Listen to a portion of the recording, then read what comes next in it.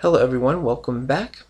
Today I have an interesting article that I posted in the comments section below, and it is not just an article to read, but there is also a small interview at the top. It is a video that corresponds with the article below, so this should be easy and an interesting one to read. So please, at this point, pause here and I will give you my opinion. So please pause it.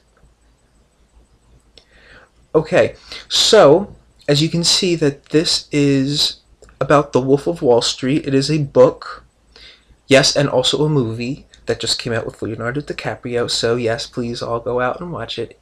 I have not seen it. In full disclosure, I have not seen it, nor have I read this book. But I think that the information is interesting, and it is, from what I understand, a real action-packed kind of novel movie, because this man, who was a financier and investor, was committing some heinous acts, some frauds, and was also selling drugs. Yes, very interesting story, but it is very true and it is unfortunate.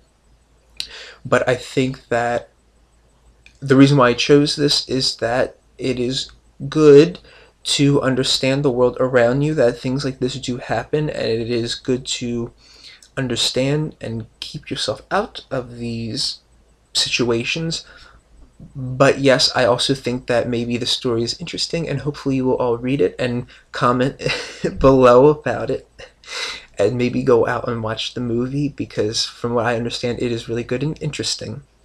My personal favorite is Wall Street from 1987. It is slightly similar to Wolf of Wall Street, but it is from 1987 and it is with Michael Douglas and Charlie Sheen, and it is very dramatic and very, I think, in some ways spiritual and influential.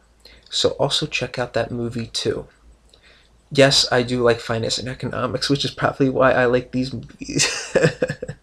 So please read it, watch the movie, read the book, and comment on anything remotely related to this topic about English, any questions that you might have, and put them in the comment section below. Me, Teresa, and Irina will try to help you out. So have a great day. Bye-bye.